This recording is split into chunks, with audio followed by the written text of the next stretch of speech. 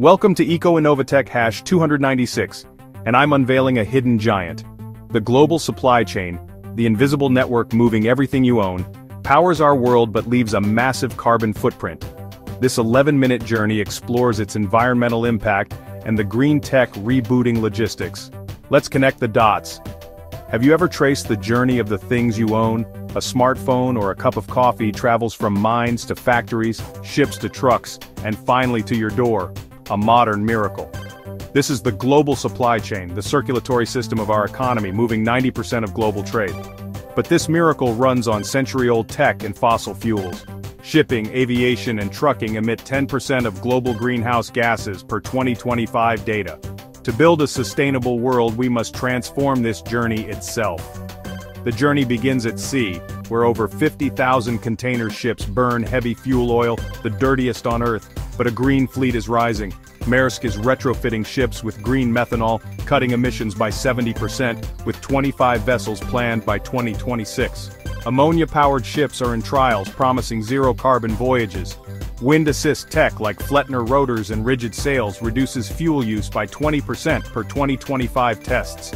This high-seas revolution is setting sail now. For speed, I'd turn to the skies. Air freight, just 1% of tonnage, emits 12% of transport CO2. The fix? Sustainable aviation fuels, or SAFs. Made from biofuels or synthesized with hydrogen and captured carbon, SAFs cut emissions by 80%, with 2025 adoption at 5% of flights. Long-term electric cargo drones and hydrogen planes are in development for short-haul, aiming for 2030 rollout. The air is getting greener. On land, trucks carry 70% of freight. The revolution here is electric and smart. Tesla's Semi with a 500-mile range is rolling out in 2025, cutting emissions by 66% per trip.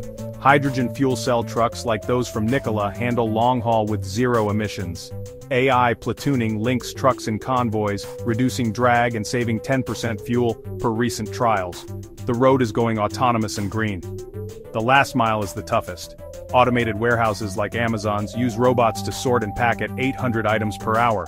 AI route planning solves the traveling salesman problem for thousands of packages, cutting delivery miles by 15% per 2025 stats. Autonomous delivery drones and sidewalk robots tested in 2025 promise zero-emission last-mile solutions.